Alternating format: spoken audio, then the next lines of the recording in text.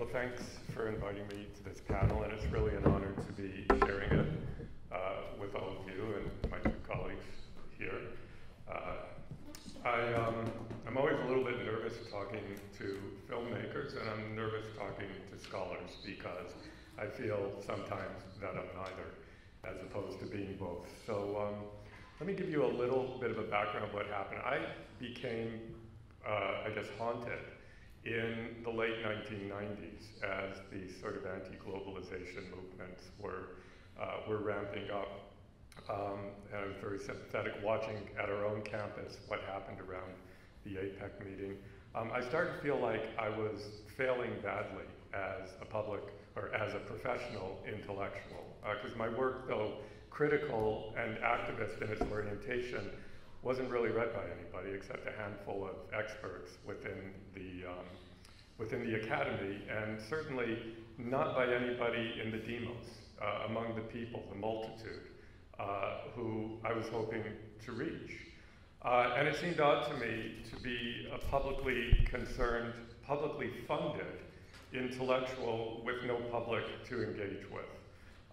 So I changed course, and in the middle of researching a book that I was working on about the corporate form, a kind of political, economic, Marxian analysis of corporate law, I decided instead to try to write the book for a popular audience. And right around that time, and the universe does these things, I met Mark Akbar totally fortuitously at a funeral.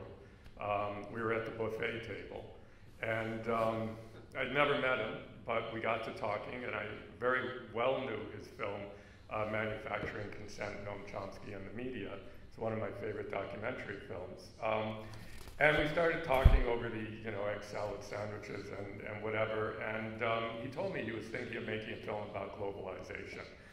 And I told him I was writing a book about the corporation, and within a few minutes we decided to collaborate to make a documentary film while I was based on my book, while I was writing my book, which I can talk about during questions if you like. It's an odd approach, but it works for documentary in a way I don't think it does for dramatic work.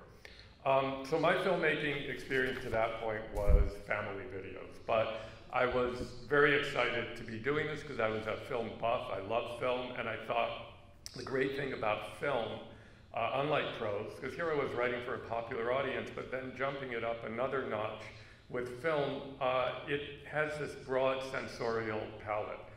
You use image, you use color, you use audio, you use sound. You have the ability to move people on numerous levels, to move them in their hearts and souls, not only in their minds, and through all of these different senses. And so we made the corporation. Jennifer Abbott joined Mark and I partway through, initially as an editor. It did well. I mean, it did well commercially. It was translated into 25 languages. It won all kinds of awards, and it was great. And I realized going through that experience, and I guess what I want to share with you, that my initial intuitions were right. At first, I was a bit hesitant jumping into this, but filmmaking is really a way that we as scholars can communicate the critical ideas that we develop, that we articulate, that we argue for, that we rigorously research to broader publics. And those broader publics really have to engage. I mean, we have to engage with them, with our ideas, if there's going to be any chance that those ideas are going to inspire, help formulate social change. Because what I realized back in the late 1990s was that we were really working on a trickle-down theory of criticism, that we would operate in these sort of elite domains, and somehow the activist energy and ideas and analysis would trickle down to the masses. And trickle-down theories are not things that we on the left should necessarily agree with. So I think it's particularly important today to try to find these synergies that I've been trying to find between scholarship and broader public engagement through film and also through popular prose, because within our current neoliberal hegemony, the social processes of knowledge production in all realms, public, commercial, scholarly, are becoming hostile to the production of cogent social criticism. Public broadcasting is being privatized, being defunded. In journalism, the unbridled push for profit is eviscerating investigative journalism. It's increasing the power of corporate sponsors and advertisers. It's tightening the grip of the daily news cycle. It's turning information into infotainment. It's deprofessionalizing journalists, and it's making them increasingly insecure in their jobs.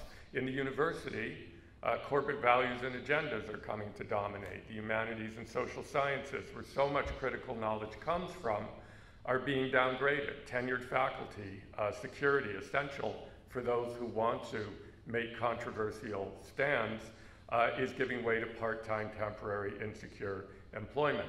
And so as a result of this, and it's happening in public education, K-12 education as well, the deprofessionalizing of teachers, it's happening in all knowledge-producing domains, and the result is that critical knowledge is in critical condition. And when you look at public debates, you see, I think, the evidence of this. I don't need to mention Donald Trump. I'm sure that example is coming to mind very quickly. So there's never been a more important time, I think, for us to think creatively about finding synergies among those of us who want to speak truth to power, whether we're filmmakers, academics, journalists, teachers, or whomever. And I'm not saying it's easy to do this. In fact, for me, it's a constant struggle, and I'll talk a little bit about this, hopefully, in a useful way. I've got this war going on inside me between one side saying there's not enough rigor and theory in your work, be it a film or a popular book, and the other side saying there's not enough story and emotion.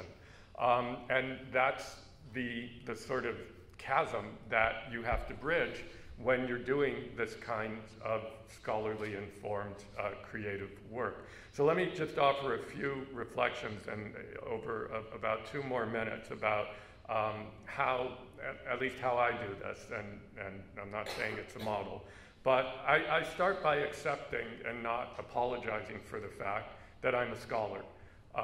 That in terms of my training, in terms of my day job, in terms of my employer's expectations, I'm expected to produce scholarship. So all my popular-oriented work is rooted in and inspired by either academic work that I've published or academic thinking and research, by the disciplines of scholarship, the theoretical, the methodological, self-consciousness, the building upon and within different and between different disciplinary frameworks, attention to argument and evidence. Scholarly sensibilities drive all parts of my work. I was just in Barcelona talking to the people from the new sort of, I guess, neo-communist government that's running that city, a communes-based movement, talking to the mayor and other activists. And when I was interviewing them, I was thinking about, though not talking about, the work of Antonio Negri and Michael Hart, for example, because it's very related to what they're doing, and some of them actually talked about it. And so I was looking for articulations and responses to these kinds of theoretical notions, ideas about neoliberalism, social change, theories about social change. And when I'm thinking about story selection, I'm thinking about where the stories fit within these broader analytical structures that come out of this academic thinking. And when I'm researching, scholarly literatures are key sources. And what, most importantly, I guess, when I'm thinking about what it is I want to say, what's the meta story, that's coming out of my scholarly engagements, at least in large part.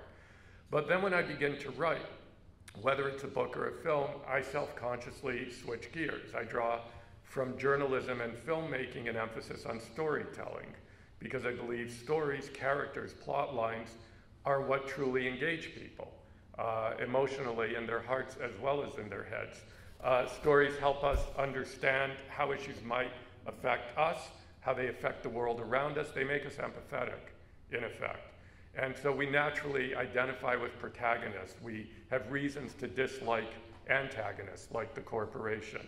So stories reach us in our hearts, they reach us in our souls, they engage our emotions. Now the problem is from traditionally scholarly perspectives, which is why there's this problem in the university that this organization is trying to help solve. None of that is good. Reaching hearts, reaching souls, reaching emotions, appeals to the heart. These don't survive necessarily peer review. They don't get you grants. They don't get you merit pay. They don't get you promotions, at least not in my discipline of law and in many other scientific and quasi-scientific disciplines. I think that's wrong, and I'm really glad to see initiatives like this one, which are starting to push against that, and we can talk more about that. I don't think scholarship is less scholarly because it's disseminated in ways that are accessible to publics outside the university. The scholarship remains imbued within the larger work, immanent within the larger work, even if it takes a more popular form, which is why, and I'll just conclude with this thought, I like to think, and it's not an original idea anymore, I thought it was when I thought of it, but everybody talks this way now. I like to think of the work I do as work in translation. That is translation of scholarly arguments and analyses into story-driven narratives. And I think, as is true of any good translation, my hope is the original ideas don't get lost in the process, they just get differently communicated. So I'll stop there and look forward to hearing what my colleagues have to say.